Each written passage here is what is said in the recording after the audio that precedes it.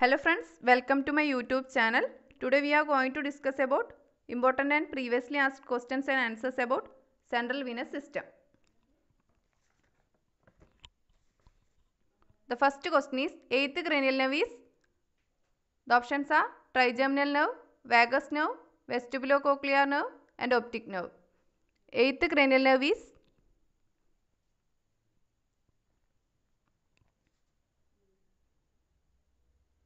and the answer is vestibulocochlear.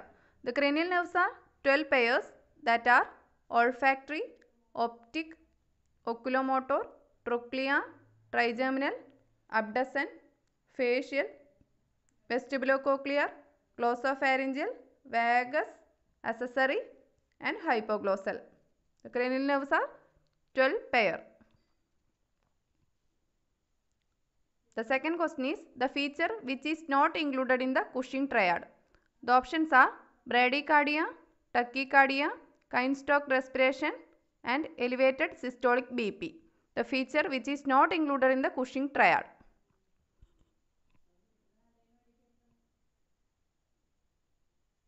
And the answer is tachycardia.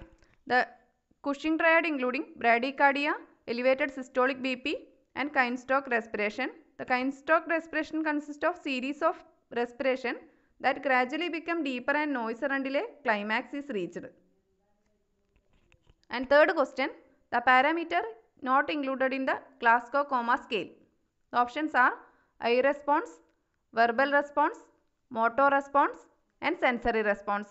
The parameter not included in the Glasgow Coma scale.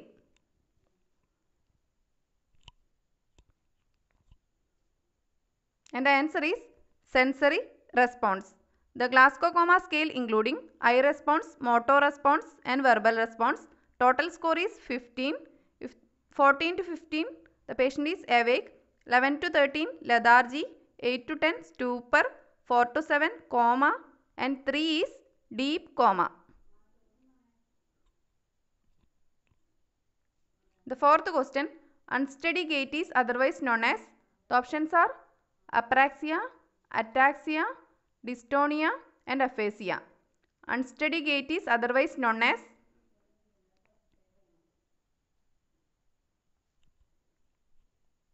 The answer is ataxia. In that, apraxia means inability to perform learned movements on command. Dystonia means involuntary muscle contraction that cause repetitive or twitching movements. And aphasia means language disorder that affect a person's ability to communicate. And the fifth question, absolute contraindication for doing lumbar puncture. The options are increased ICP, skin infection at the site, meningitis and encephalitis. Absolute contraindication for doing lumbar puncture. The answer is increased ICP. In the case of increased ICP, there is a chance for brainstem herniation. The sixth question, normal CSF glucose level. The options are 20 to 40 mg/dl, 50 to 75 mg/dl, 80 to 120 mg/dl, less than 40 mg/dl. Normal CSF glucose level. Answer is 50 to 75 mg/dl. The normal CSF protein level is 15 to 45 mg/dl. The normal glucose level is 50 to 75. And seventh question, presence of oligoclonal bands in the CSF indicate. The options are multiple sclerosis, encephalitis, cerebral hemorrhage and stroke. Presence of oligoclonal bands in the CSF indicate. The answer is multiple sclerosis. The oligoclonal bands seen in multiple sclerosis. And the eighth question, abstract thinking, sense of humor and personality is located in which lobe of brain? The options are temporal lobe, parietal lobe, occipital lobe and frontal lobe.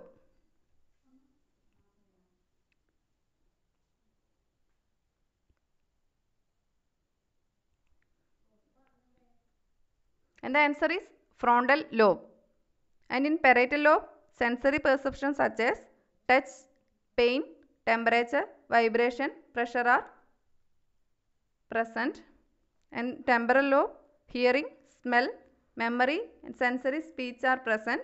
And in occipital lobe, vision. The vision center is in occipital lobe.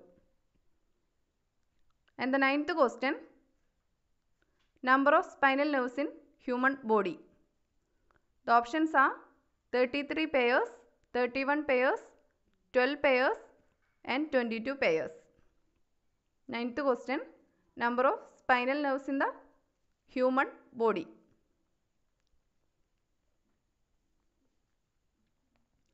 And the answer is 31 pairs. That is cervical 7, thoracic 12, lumbar 5, sacral 5 and coccygeal 1. C7, T12, L5, S5, C1. 10th question, hallmark of metabolic brain disorder is, the options are loss of memory for remote events, loss of memory for recent events, acute confusion, loss of concentration. The hallmark of metabolic brain disorder.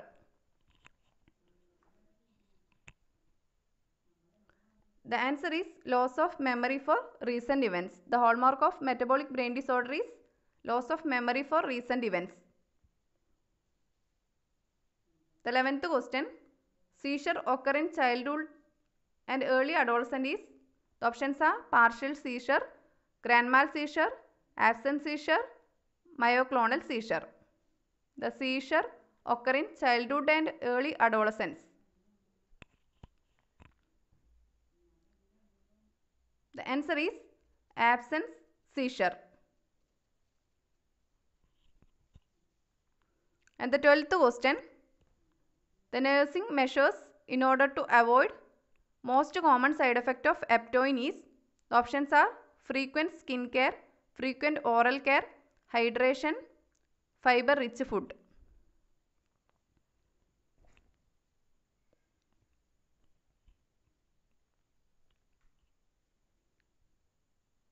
And the answer is frequent oral care.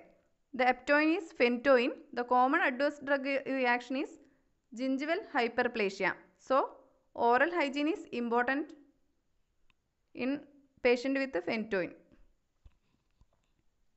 The 13th question, the classical triad of clinical manifestations of brain tumor. The options are fever, headache and vomiting, fever, headache and papilledema, headache, nausea and vomiting, and loss of consciousness, headache and vomiting. Classical triad of clinical manifestation of brain tumor. And the answer is headache, nausea and vomiting. These all are the classical triad of brain tumor.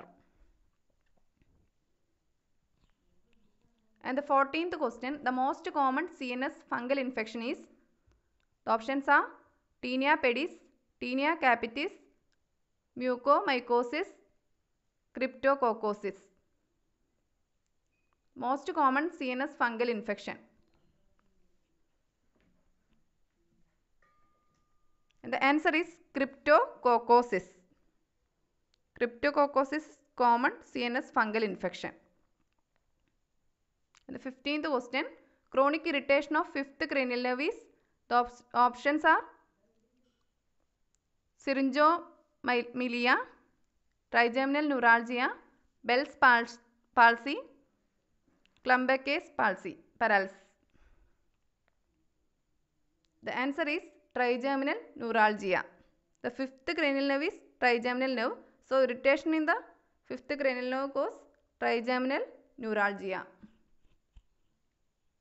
The 16th question, first feature of Alzheimer's disease is, options are loss of consciousness, thought blocking, apathy and memory loss. First feature of Alzheimer's disease. And the answer is memory loss.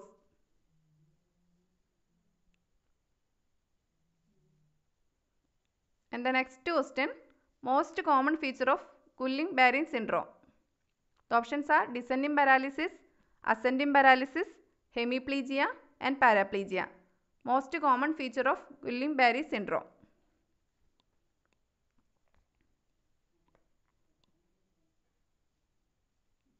The answer is ascending paralysis.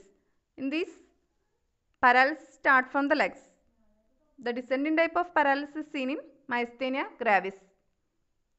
The ascending type paralysis seen in Guillain-Barré syndrome and descending type paralysis seen in myasthenia gravis. Next question, gold standard treatment for Guillain-Barré syndrome. The options are plasmapheresis, anti-epileptics, physiotherapy and IV immunoglobulin therapy. Gold standard treatment for Guillain-Barré syndrome.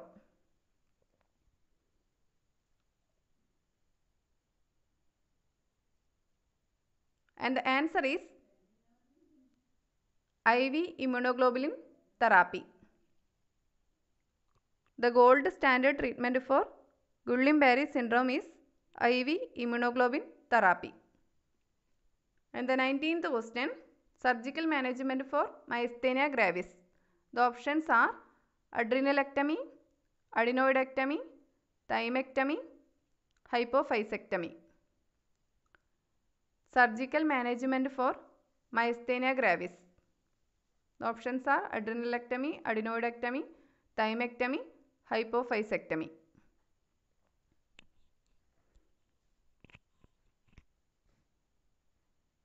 And the answer is thymectomy. The benign tumor of after puberty considered as an etiology for myasthenia gravis. So, thymectomy is the surgical management for myasthenia gravis.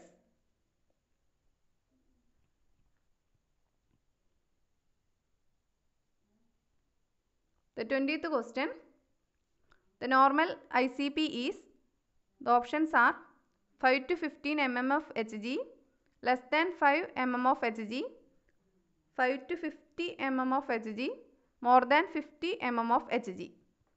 The normal intracranial pressure. And the answer is 5 to 15 mm of Hg. Next question, raccoon's eye is seen in, the options are spinal cord injury, head injury, brain herniation and encephalitis. The raccoon's eye is seen in,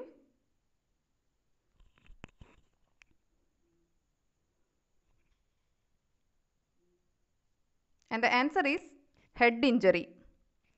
The raccoon's eye means periorbital ecchymosis, that is mainly seen in the head injury cases. So, raccoon eye is seen in head injury, that is periorbital ecchymosis. The next question, predisposing factor for developing Alzheimer's disease. The options are seizure, aluminum intoxication, brain injury, reaction to vaccine. The predisposing factor for developing Alzheimer's disease.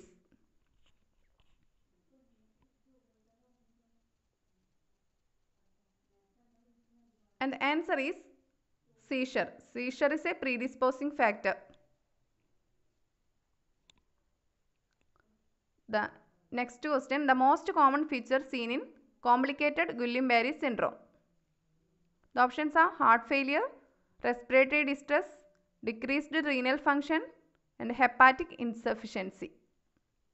The most common feature seen in complicated Guillain-Barré syndrome. Answer is respiratory distress.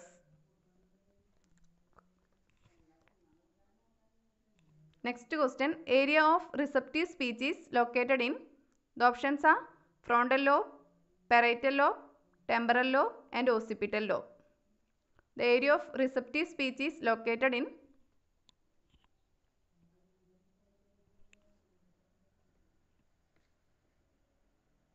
the answer is temporal lobe, that is Wernicke's area, and the area of expressive speech is Broca area, that is in frontal lobe. The receptive speech in temporal lobe and expressive speech in Broca's area. The 25th and last question, sensitive and earliest indication of increased ICP. The options are altered level of consciousness, headache, projectile vomiting and widened pulse pressure. Sensitive and earliest indication of increased intracranial pressure.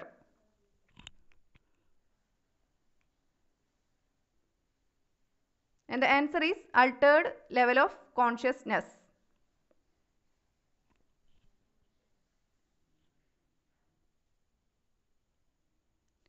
Thank you. Please subscribe the channel for more videos.